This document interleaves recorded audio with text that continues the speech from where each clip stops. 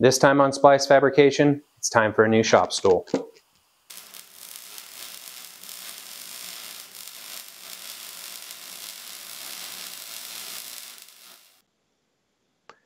As you can see, I am definitely in need of a new shop stool, and I've had my eyes on one of these for quite some time.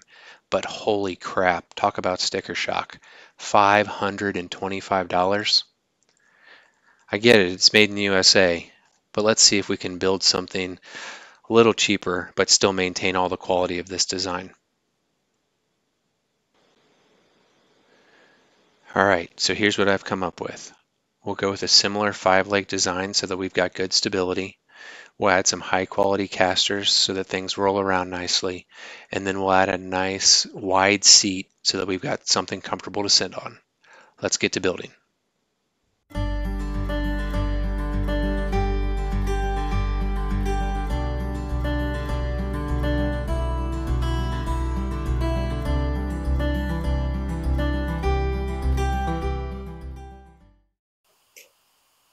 Let's talk about the purchase parts for this build.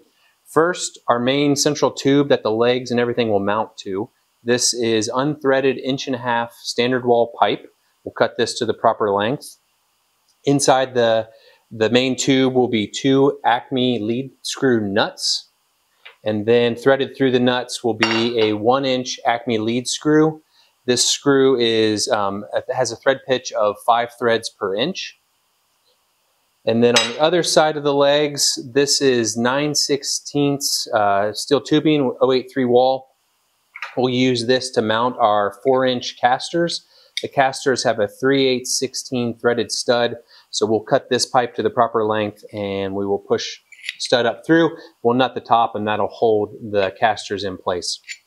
All the other parts we need for this build, we'll make ourselves. We'll plasma cut the legs and we'll plasma cut the seat base. And then we'll do a little wood and hopefully leather work for the seat cushion, and we'll get to building. Okay, let's get the legs and the seat base cut out. I'm going to be cutting this out of 10 gauge.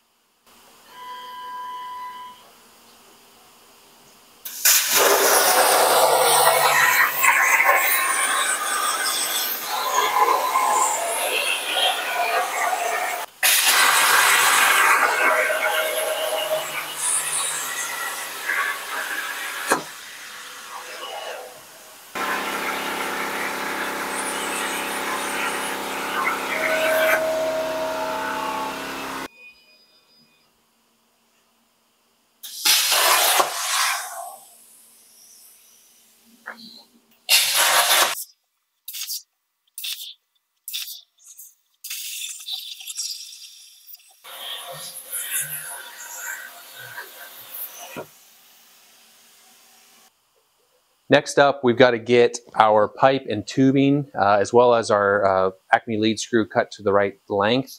The main pipe is going to be cut at 4 inches to match the leg. The tube that's going to hold the caster stud will be cut at 1 inch to match this side of the leg. And then finally, we will cut the Acme screw to 12 inches, and this will give us the seat adjustability that we need. So we'll go ahead and get those cut using the Evolution chop saw.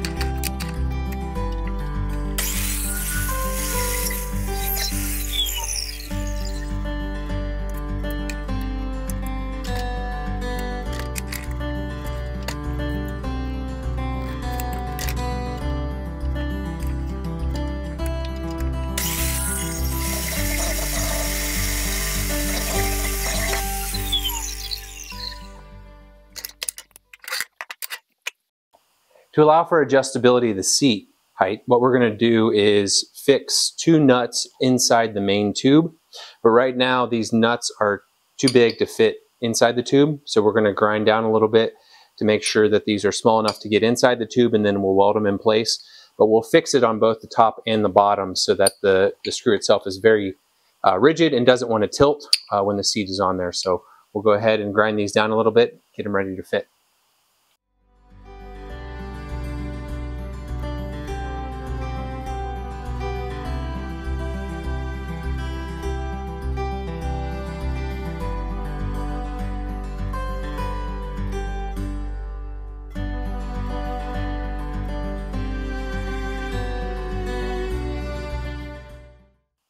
All right, now that we've finished grinding our lead screw nuts so that they fit inside the main tube, and we've prepped the remaining parts for welding, it's time for final assembly. So in order to do that, we're going to follow the following order of operations. First, we've got our lead screw nuts so that they're spaced on the lead screw to be positioned at the edges of the main tube.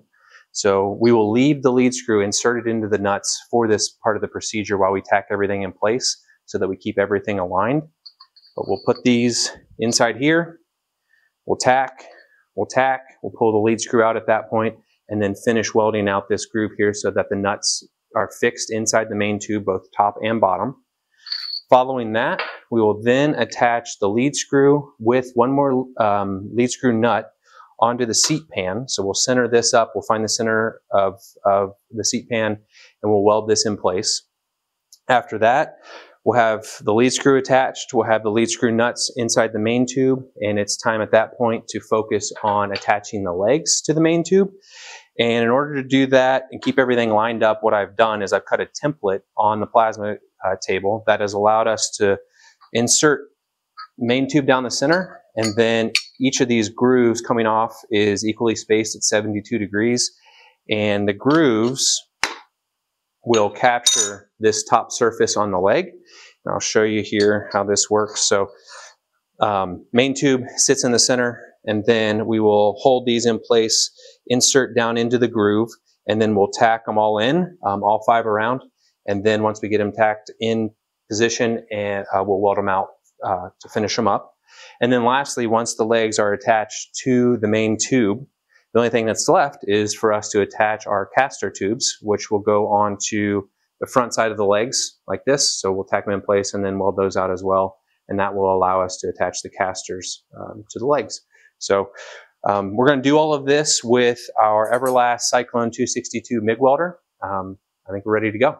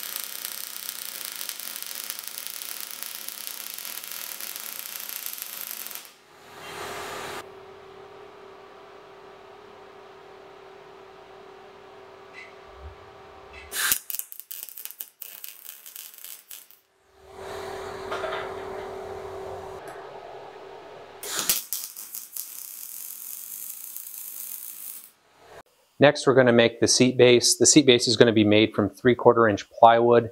In order to cut a perfect circle, we're going to use a plunge router with a circle jig. Goal here is to make a 14-inch diameter circle that we can then mount to the metal seat pan that we cut on the plasma table. So with that, we'll get to cutting.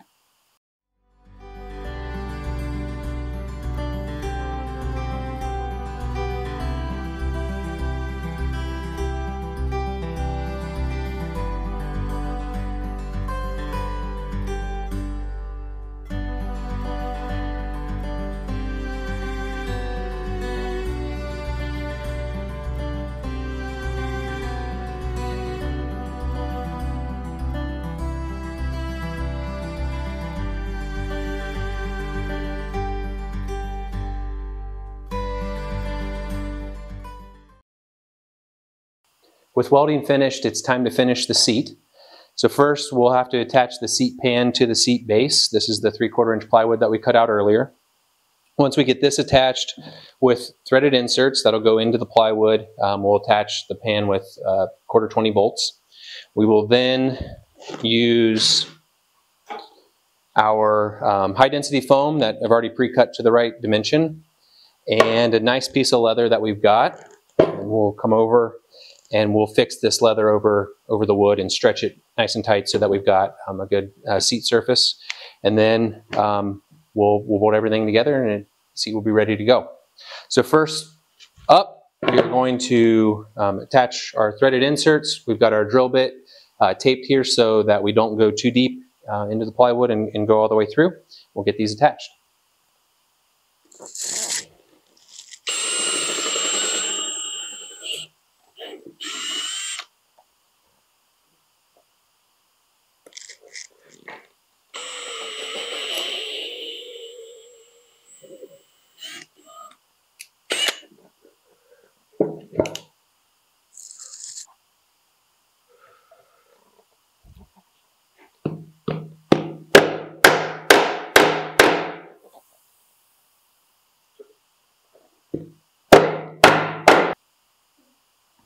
All right, the inserts are in. Now let's go ahead and get the leather attached. I have never done this before, so this will be brand new to me. See how this works. Turn it over. Foam down.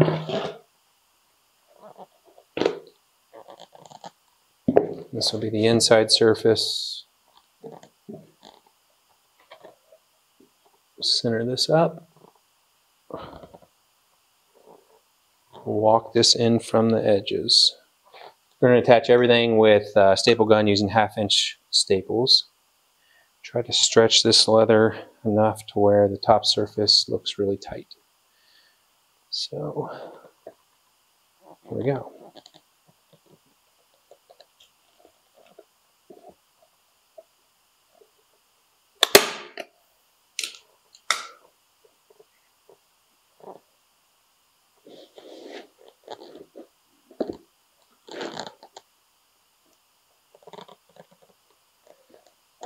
This leather is chrome tanned leather, meaning it's basically been chemically tanned. It is a little stretchier than vegetable tanned leather. My goal with getting a stretchier leather was something that we could hopefully pull a little tighter and make look a little nicer.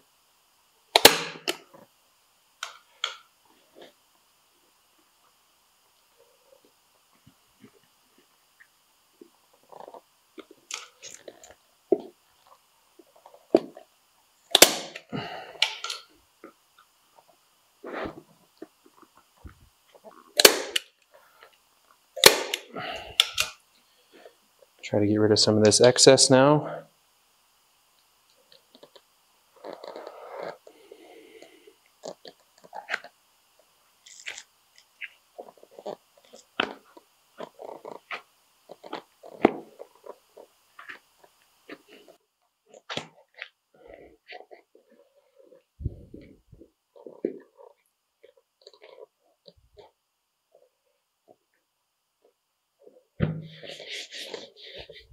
All right, there we go. Covered seat, We'll attach there at the bottom using the threaded inserts.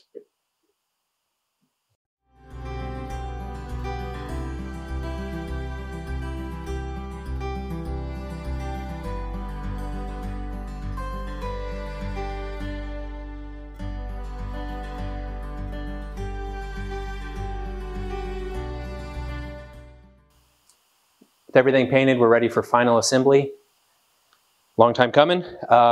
First, in order to do that, what we're going to do is attach the seat pan to the seat. So we'll line this up onto our threaded inserts. See how good of a job we did at making the holes. And then we're going to attach the seat pan with 1/4 bolts. They have a flat washer as well as a lock washer. These are 1/2 inch long.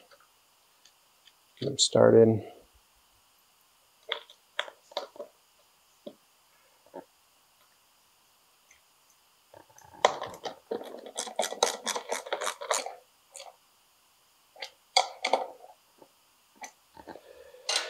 Okay, next up are the casters. Again, these are 3/8/16 stud. We'll run them through the tube and then attach them again with a lock washer and a nut.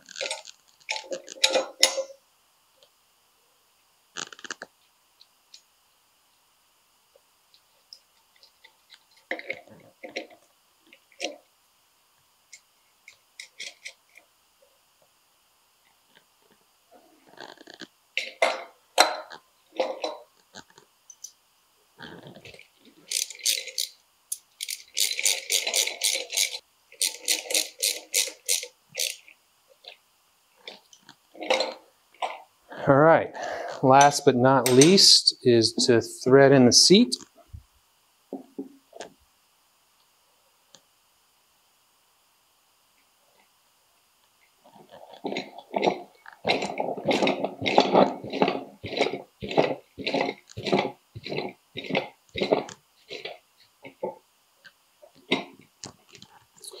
All right, there we have it. Our final shop stool looks great. Nice leather seat, great metal base. If you're interested in something like this, kits will be available on my Etsy store. There'll be a link in the description. It'll come with all the metal parts associated as well as all the hardware necessary, and also these great 135-pound casters, so everything will roll really smoothly on your shop floor. Thanks for watching.